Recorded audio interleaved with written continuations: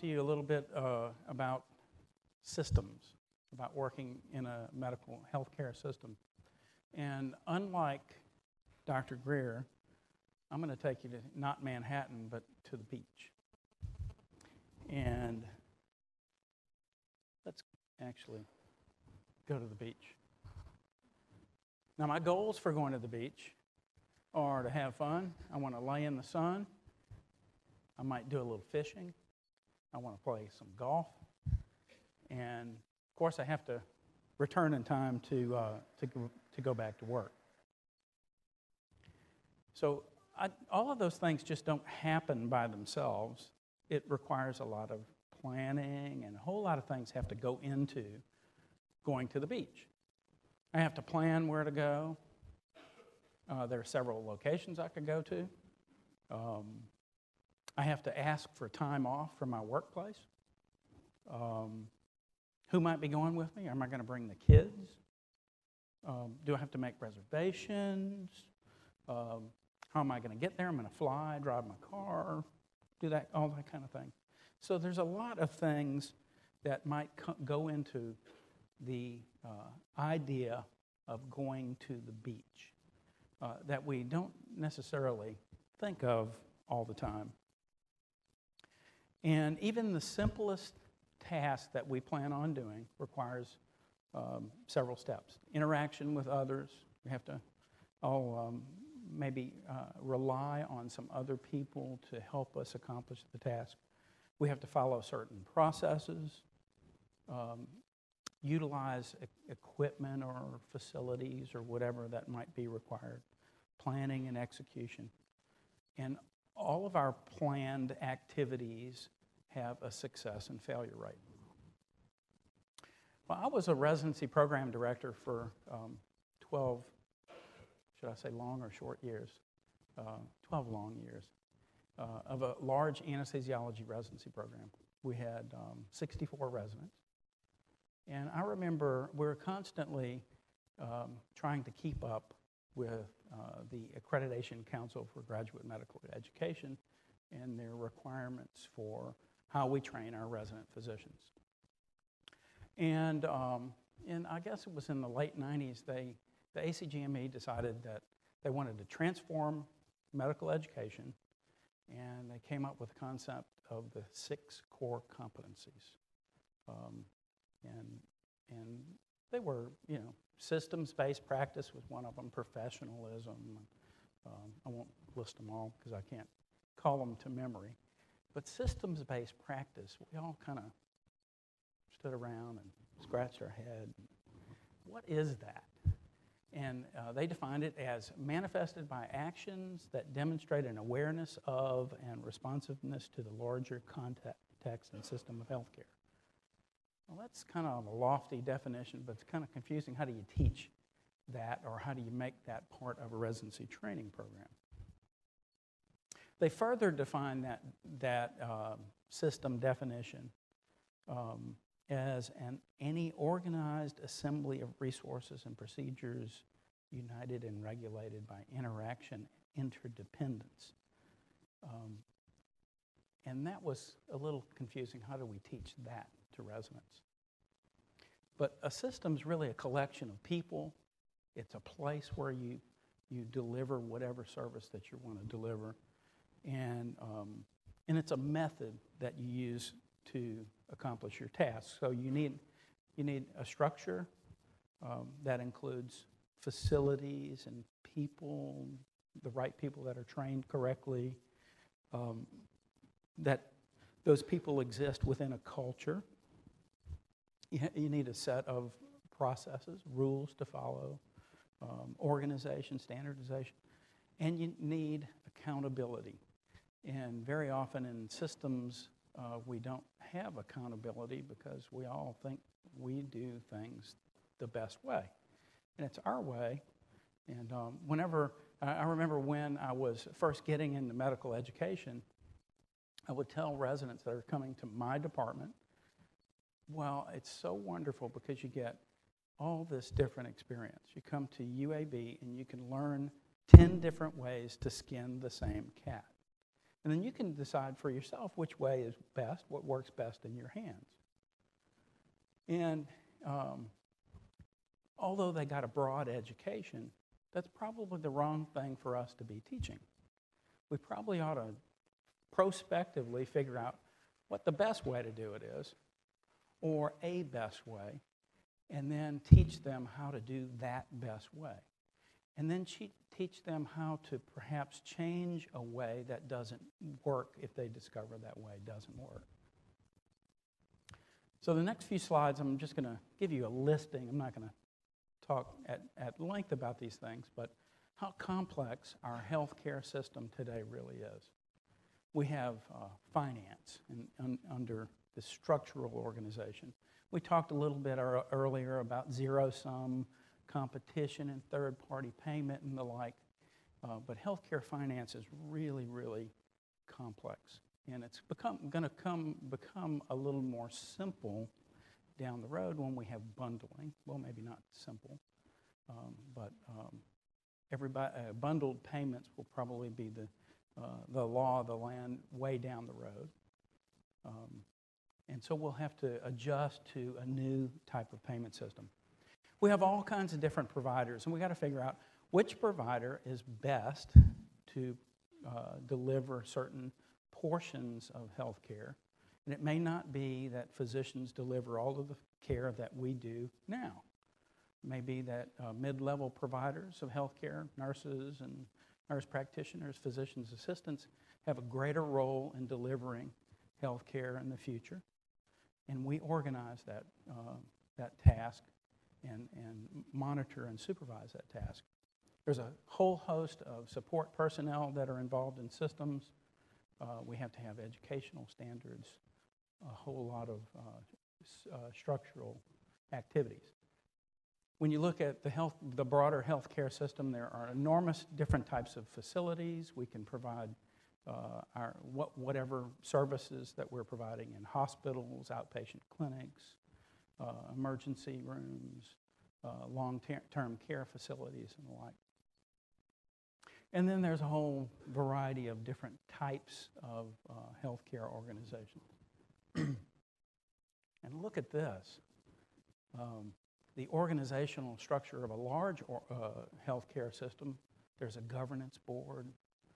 The medical staff has to be separate under Joint Commission rules from the administration. There's a board of directors. There's mission and vision and value statements.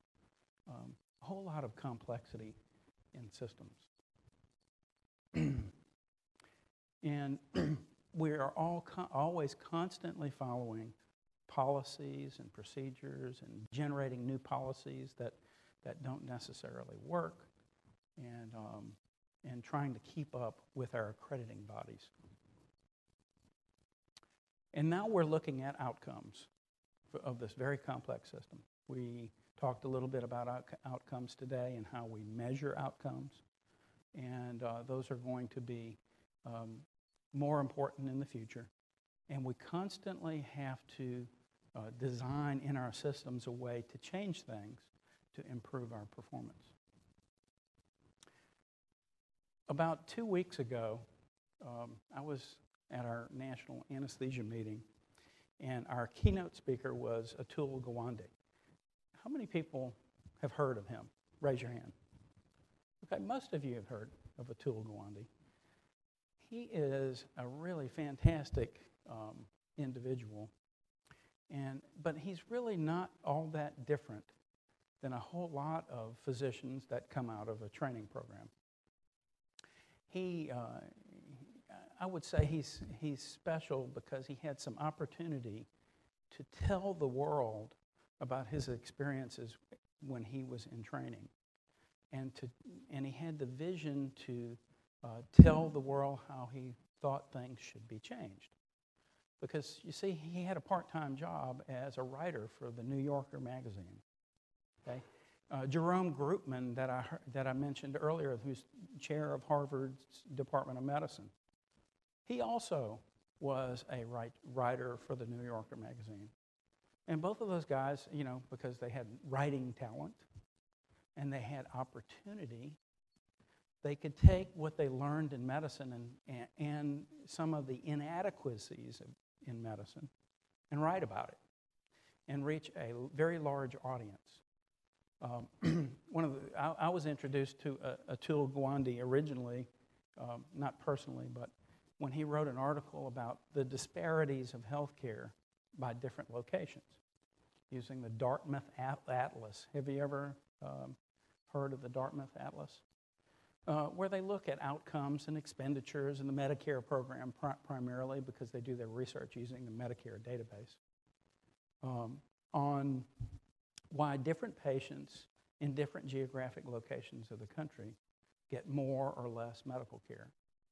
And he also looked at, or the Dartmouth researchers also looked at the outcomes in those locations, and they discovered that expenditure and numbers of procedures, numbers of physicians in certain locations didn't necessarily change the outcomes that patients had by a DRG diagnosis. And he wrote this article, and it became viral, as you might say, and several other books. But he's a fascinating guy. He's only been he's a surgeon, general surgeon, at Brigham and Women's, I think, in Boston, and he's only been in practice 8 years. And he started writing about his experiences as a resident physician, about some of the inadequacies, and he had a vision of how he wanted to change medicine.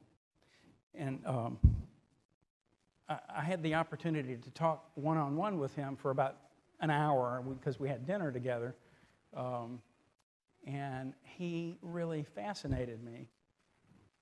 And let me tell you just a few things of what he told me personally.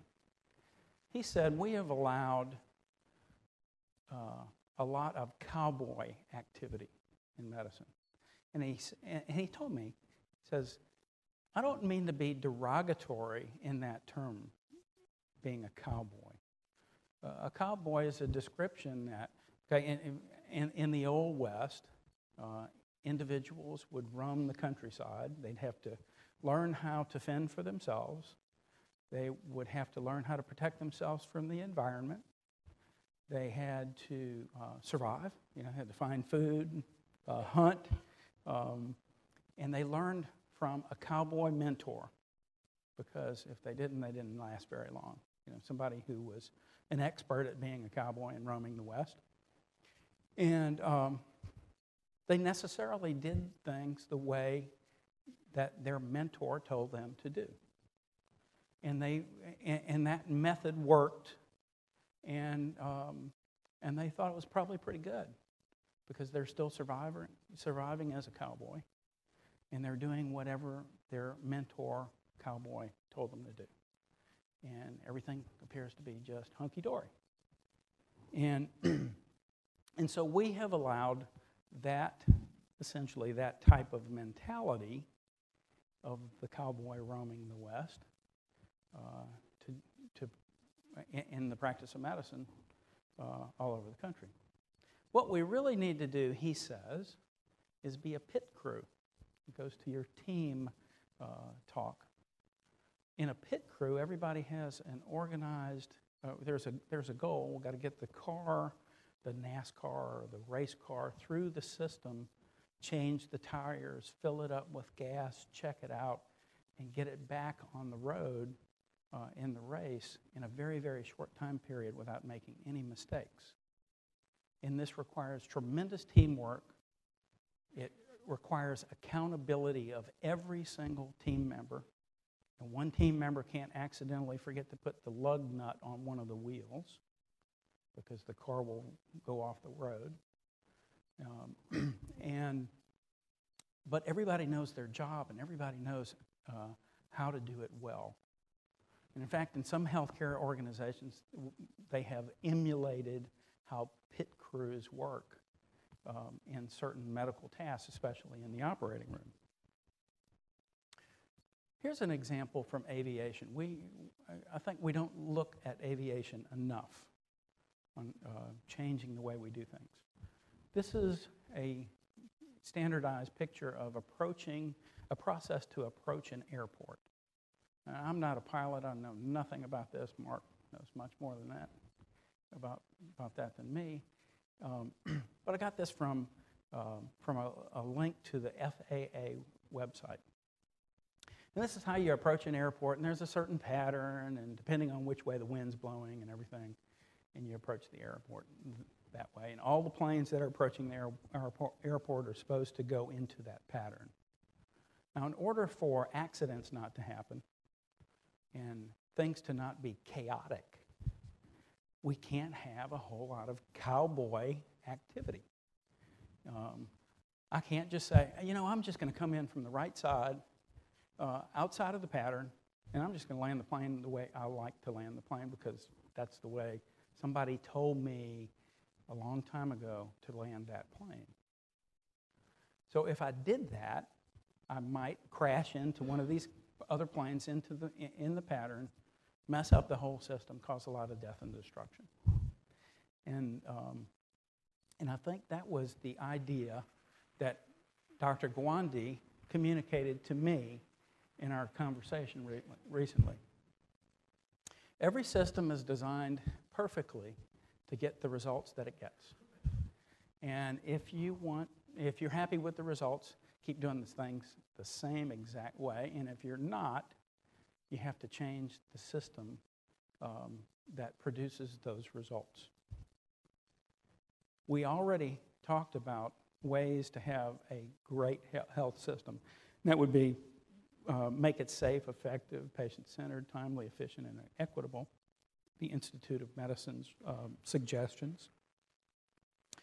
And we should have a systems view of things. We don't operate alone. We're not cowboys, even though we would continue to like to be. I know I would, but we're not. Systems of care all deliver, or we deliver care at many different levels. They're all interdependent. The things that happen within a system are interdependent, complex. We have variable efficiencies and effectiveness depending on the location of where things are happening around a system. And the more complexity and more people involved and the more handoffs required and the more change or connections, the more error-prone the system is. You've already seen this diagram of how we improve our performance. Systems work at both of these clinical effectiveness and operational effectiveness levels, mainly on the operational effectiveness side. Clinical effectiveness is deciding what the right thing to do is. Let's say I had a gallbladder operation, and let's say I went into the hospital, everything worked just perfectly, the system worked perfectly, the right people took care of me, I didn't have any complications. At the end of it all, I healed just fine. But what if I didn't have gallbladder disease?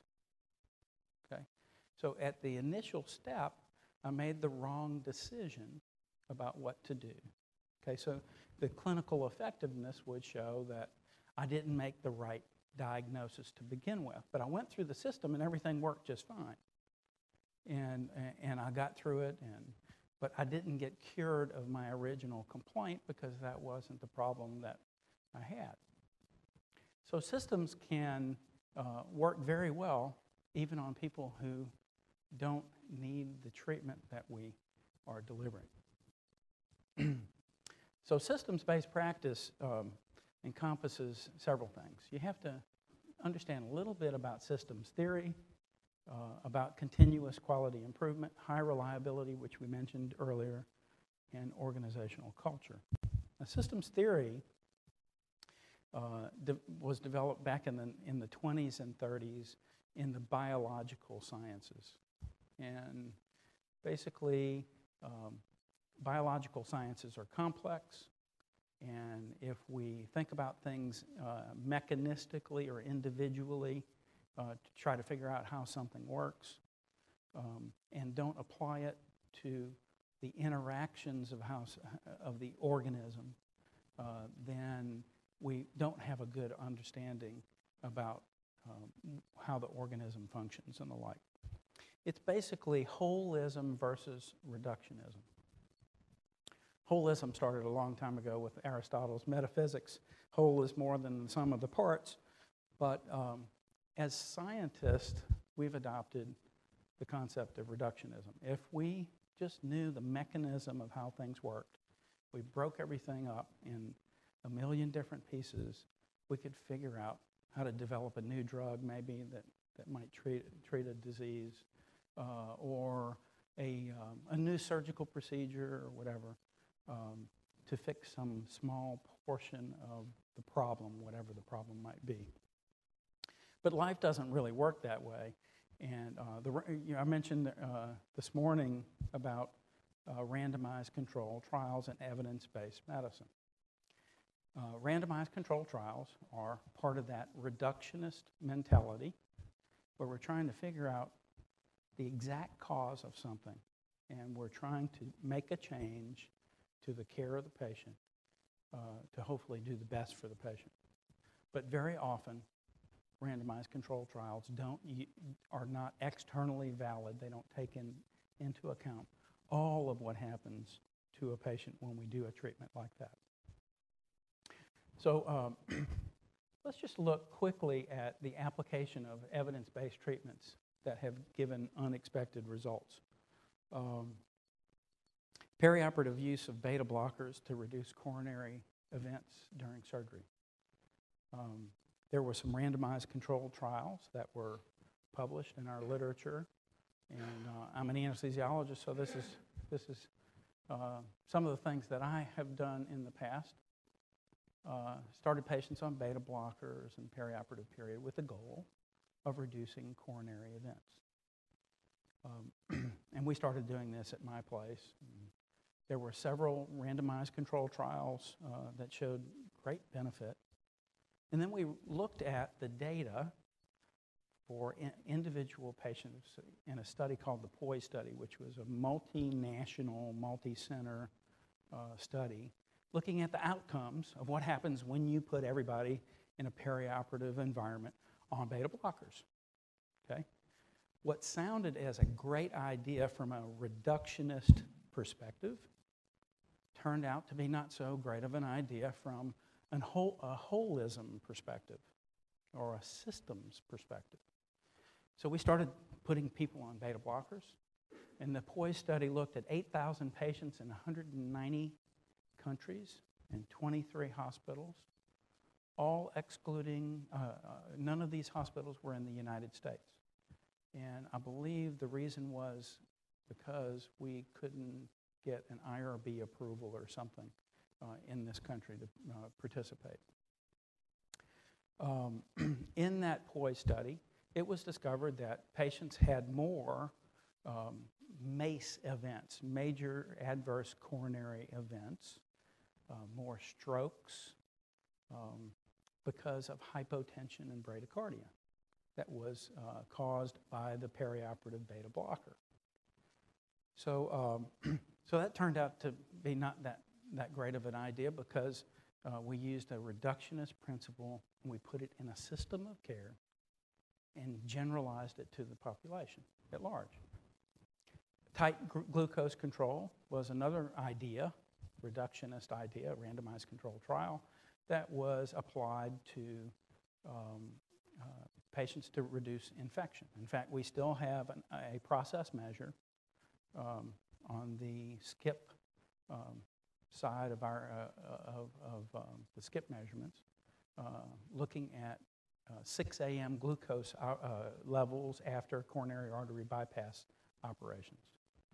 And it turns out that when you try to tightly control glucose on patients, when we apply that to the system, we make more errors with regard to hypoglycemia than the number of patients that we reduced infections upon.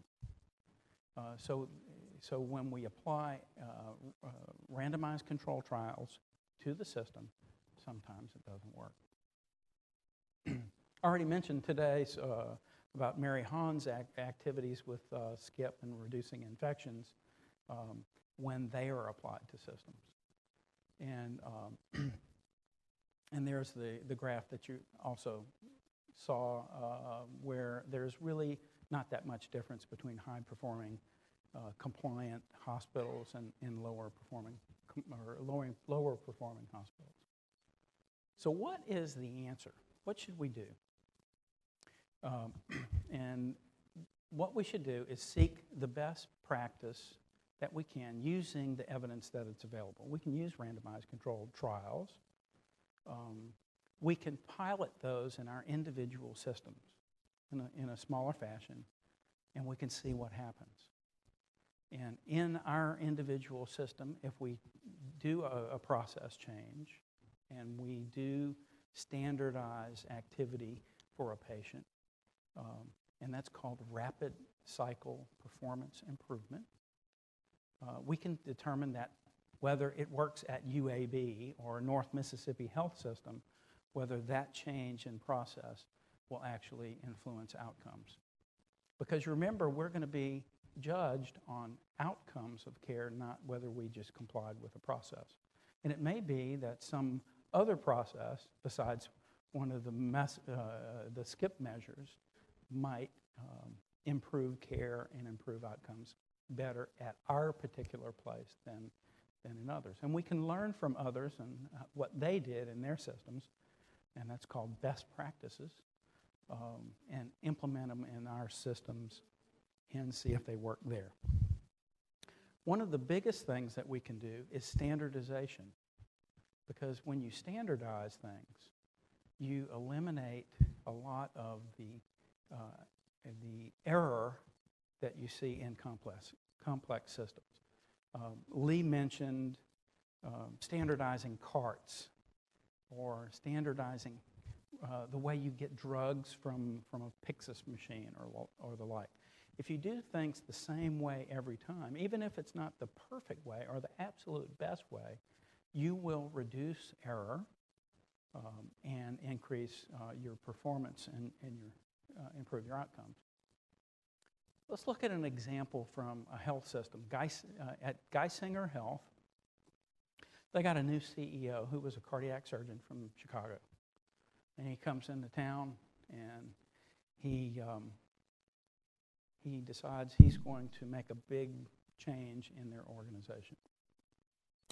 So he meets with the chief of cardiac surgery, Dr. Casal. I guess this is in 2005 or so. And he said, okay, we live within the zero-sum competition world. We really can't reduce our prices tremendously because we have to have financial viability. So what could we do to improve our bottom line and increase the number of patients that come to Geisinger for heart surgery? You remember what I said this morning is we can't alter our price very much.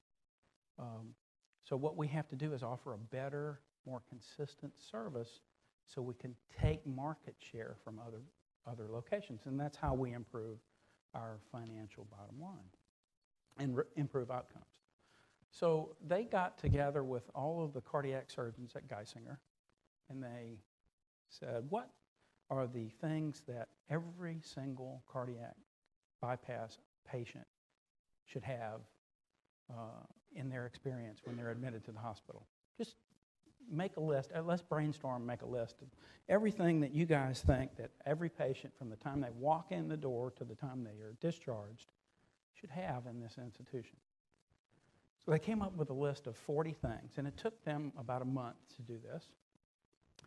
And they said, the head of cardiac surgery said, we're going to implement this, and we're going to offer cardiac surgery for primary CABG for a single price.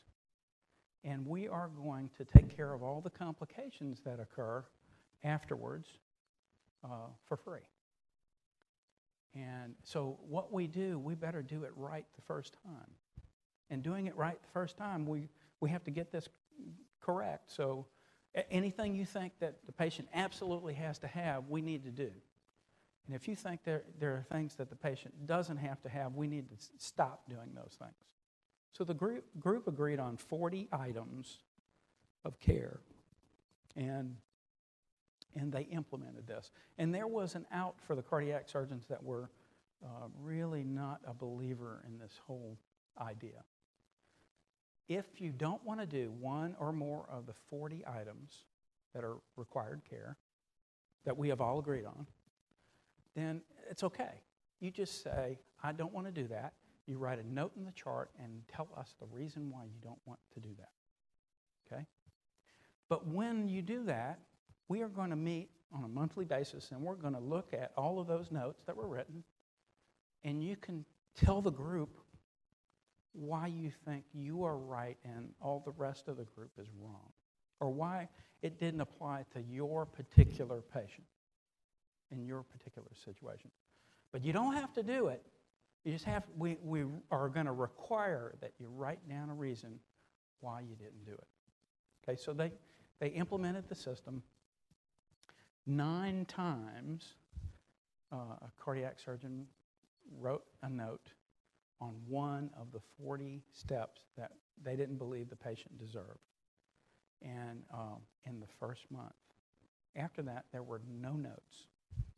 They had their meeting, and in all 9 occasions, the cardiac surgeon couldn't convince all of his colleagues that his reason or her reason was valid as to why they did not do that particular step. Well, in the end result, Geisinger tremendously improved their outcomes. Their take-backs for bleeding to the operating room went down by over 50%. Their length of stay reduced by 40%. Their cost reduced by 5%. So there wasn't a big cost savings, but they gained tremendous amount of market share from Philadelphia. So they started stealing patients away from Philadelphia. So it was a big success for Geisinger Health, and now they have started doing this in other procedures like knee replacements and hip replacements and some other primary areas, and with also demonstrated great success. This is a slide that came from the CMS Premier Hospital Quality Demonstration Project that occurred in the early 2000s. And this is where hospitals agreed to participate, showing their outcomes and standardizing care. Now, CMS and Premier Inc., which is a collaboration of 200 not-for-profit hospitals, didn't agree on any standardized protocol. They just had to agree that they had to standardize the care at their particular institution, and they can decide whatever they wanted to do. And here is a group of a matched cohort group of people that didn't participate in, or hospitals that didn't participate in the Premier demonstration over the same time period. And here is the hospitals that did participate just by standardizing care. You'll notice that the cost is lower to start with, and it's level over time. And compared to escalating cost, where there's no rules, cowboy activity, you can do whatever you want, versus standardization. So this stuff really works, and it really works in systems, and nobody else is telling you how to do it nationally. You're developing how to do it in your own system on your own. Next, high reliability organizations. The Aircraft Carrier Operations Group is the model for high reliability organizations. And HROs are organizations that function well in a complex and dangerous environment. Well, I would think all of us would agree that healthcare is a complex and dangerous environment. And the individuals that are in high reliability organizations are mindful, meaning they think about all the possibilities of what could happen in a system and they're not mindless. Okay? If you use checklists, like if a pilot is about to take off and he's going through the pilot checklist, and he's just mindfully checking off the boxes, or mindlessly checking off the boxes, or we're doing a timeout in the operating room and we're just mindlessly calling out all of the lines on the checkout, we are not really changing anything. We're just fulfilling a requirement of a bureaucracy, right? But nothing is really changing in how we're really taking care of patients or running an aircraft carrier. And then high reliability organizations anticipate that failure will occur. So they do two basic things. They try to standardize what they do and try to prevent failure. And then they anticipate that failure is going to occur no matter whether they try to prevent it or not. And they have a process to rapidly get over that failure. If you remember, when a plane lands on an aircraft carrier, if it crashes and blows up, what do they do with the plane? Now, there's 15 more fighters coming in, and they're going to land every 65 seconds. Okay? So what do they do with the plane that has crashed and burned? There's a bulldozer on the deck of the aircraft carrier, and they bulldoze it right off the side, and so all the rest of the planes can land right on time. So they try to prevent error. They know error is going to happen, and they have a plan to rapidly get over the problem. And we need to do the same thing in healthcare. We need to reward mindfulness and penalize mindlessness maximally.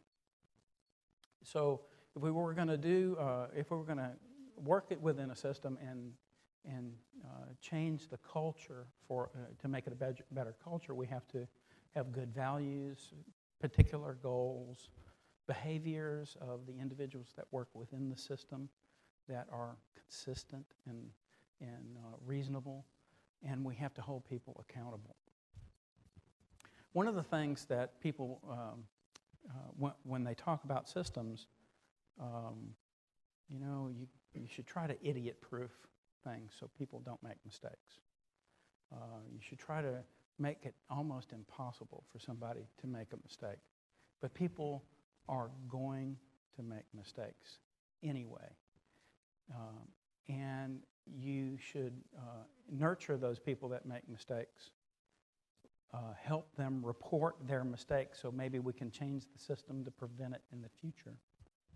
Don't penalize the nurse like we heard this morning with a pretty doggone tragic story.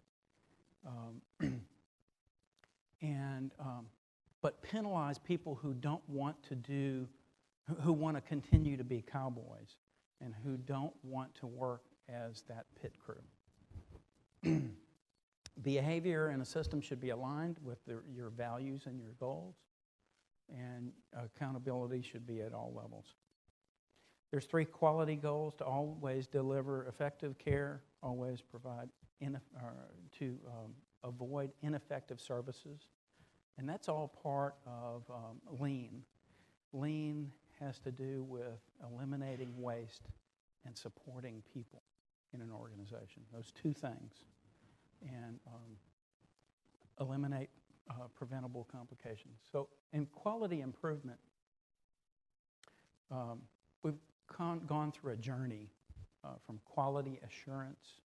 Everybody, there's a lot of older people in the room.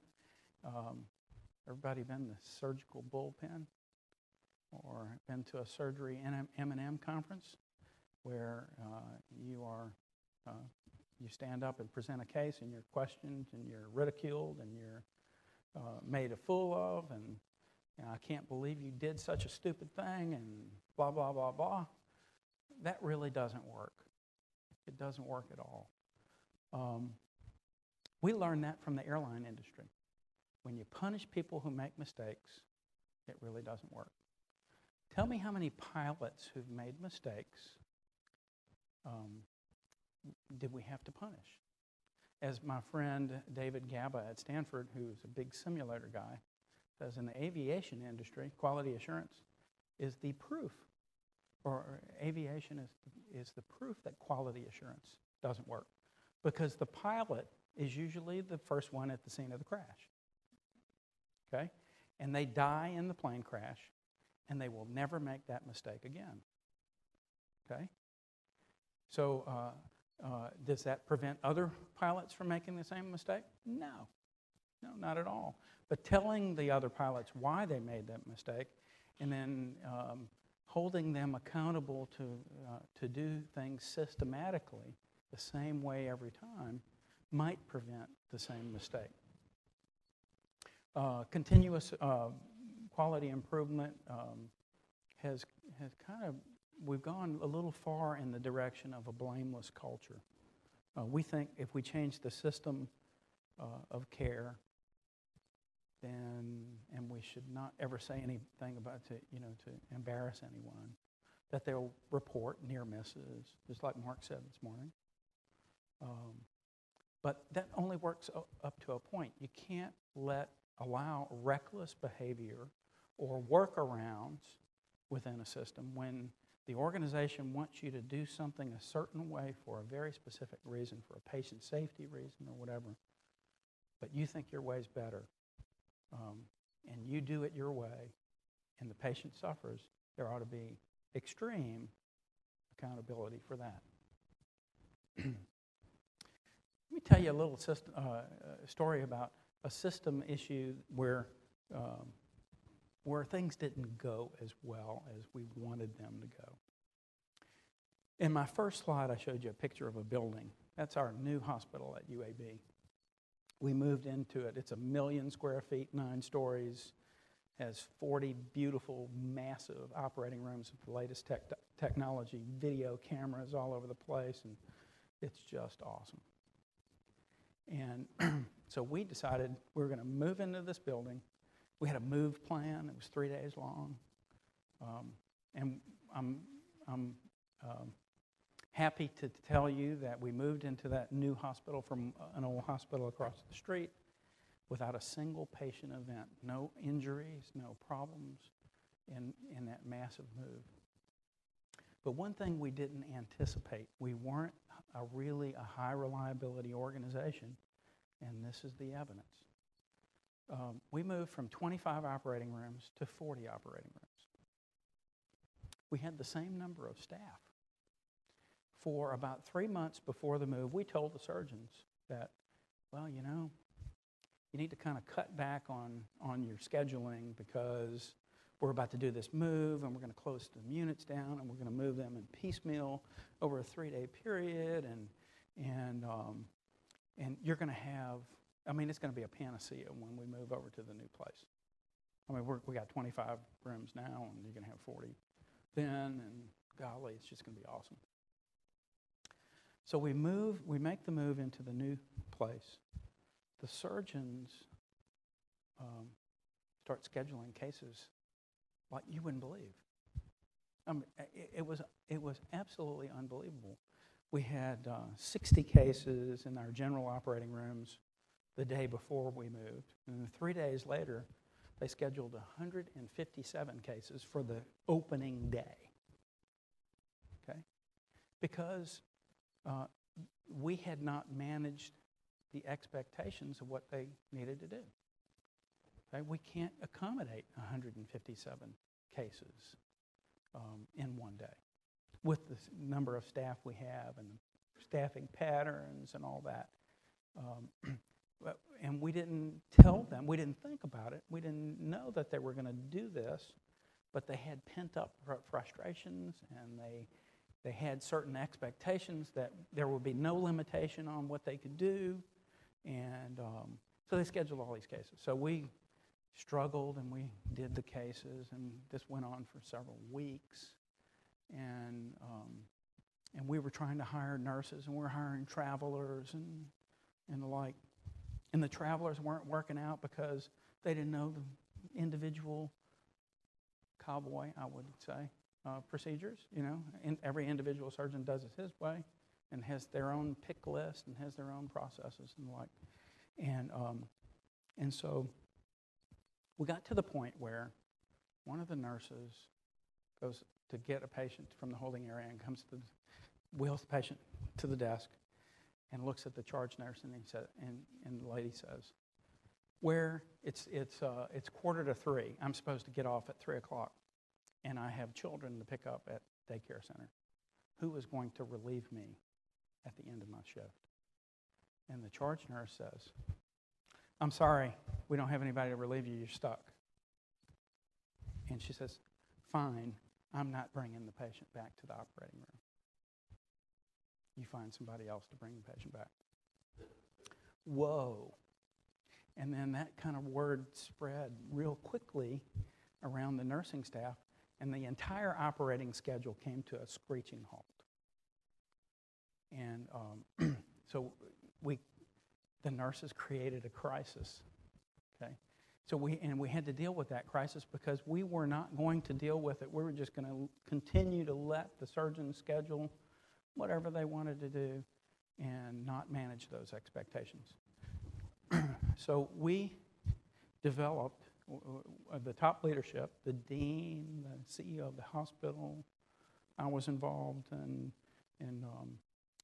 the chairs of the departments of surgery and anesthesia and several others all got together, and we decided we were going to put a temporary freeze on scheduling. And we dealt with the situation, the unexpected expectations of the surgeon, and we dealt with it kind of harshly and as a group with an institutional voice. We had town hall meetings. We met with the nurses. We told them things were going to change. We're going to put a limit on scheduling, and that was the way it's going to be. And we accomplished that. The surgeons went along with it, and without too much complaint, considering the dean and their boss and everybody was telling them that they would go along with it. And we got through that crisis. But that is an example of how a system, even wanting to improve situations, might actually make things worse. But we made several changes, and we actually published this in the American Journal of Surgery. And it's a great case story. We had patients that were showing up in our operating rooms with drug-eluting coronary stents that our cardiologist friends, one of my best friends is head of interventional cardiology, and it seemed to us as anesthesiologists they were putting stents in anybody who would lay down long enough. Of course, if they heard me say that in public, I would be shot. But these patients were showing up in the operating room, and we really didn't have an idea of the best way to handle their anticoagulants, and neither did the surgeons. We had dentists for for dental procedures on patients that were going to, have full mouth extractions, that were going to go to have heart transplants, that had a drug-eluting coronary stent in place, just stopping their antiplatelet drugs, which might cause acute stent thrombosis, and we actually had 2 cases of stent thrombosis in our recovery room. So we decided to take a systems approach. We could either make a stand as an anesthesiology department, or we could get the entire system involved in coming up with a solution. We had a task force formed that included all of the major subspecialties that did procedure-oriented tasks on patients, like GI medicine and all of the surgery subspecialties and the like. And we reviewed the literature, and we came up with a protocol that we could use to treat patients with drug-eluting coronary stents, so there wouldn't be delays and cancellations, and we would do the best outcome-wise for our patients. We did a cost reduction strategy for our operating room, where we reduced pharmaceutical cost by, we published the cost of each drug when you entered the charge information within our anesthesia information system. So now you knew that we have like 4 major muscle relaxants, and one of them costs 10 times the cost of everybody else, or all the other 3 drugs. So the use of that drug went down almost to 0 right away. We were able to save tremendous cost, and we rewarded people from departmental funds for doing that. We started an institutional medical emergency team, which institutions all over the country have been doing, that had great success, but ours had a particularly great success because we made it multidisciplinary and used a system-wide approach, and basically got all of the attending staff in our medical center to buy into the concept of the medical emergency response team. And then standardization, we did. Remember, I told you this morning that we standardized how we treated Foley catheters in patients. We standardized carts for central line insertions in all of the ICUs. We standardized how nurses take care of. We started Scrub the Hub programs and the like in all of our ICUs. And we have 9 ICUs there. I think as of a couple weeks ago, we had 5 of our ICUs that have not had a catheter-associated bloodstream infection in 6 months. 0. Last year, or a year before that, that would be unheard of. We wouldn't even think that would be remotely possible. And all of that is systems things.